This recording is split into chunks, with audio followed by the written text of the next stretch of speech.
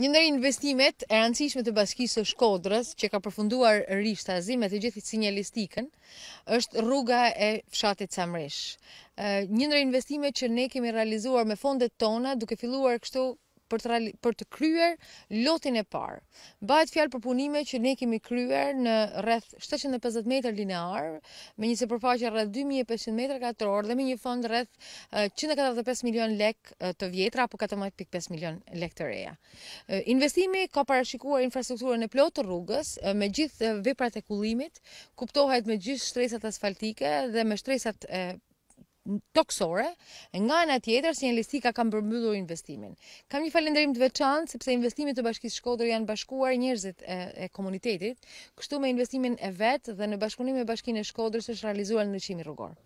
Është një shembull pozitiv që vjen nga njësia administrative Dajç në sajt të një bashkimi në sinergji të burimeve të financave dhe punës së përbashkët.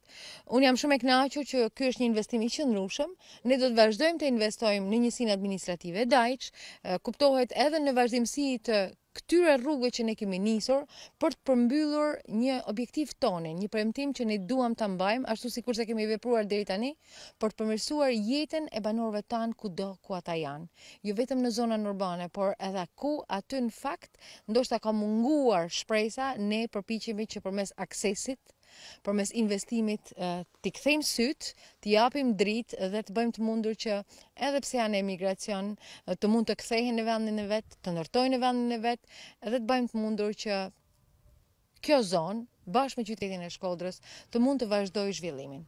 Ne po përpiqemi që ta bëjmë këtë. Ky është një shembull pozitiv e do të vazhdojmë edhe në këtë vit, në vitin 2020, me investimet tona, me burimet tona në njësinë administrative në Dajç.